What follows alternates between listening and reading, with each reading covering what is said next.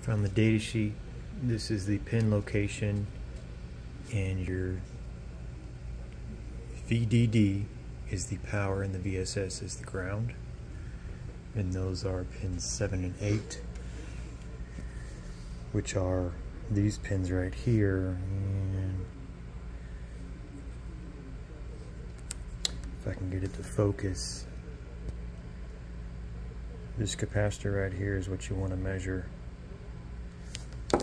for power. I don't know if I can do it with both hands, but that's what I'm going to try to do. So with pin 8 is power,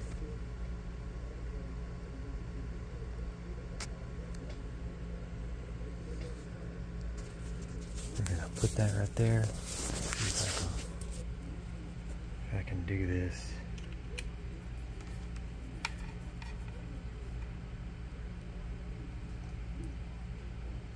And I've got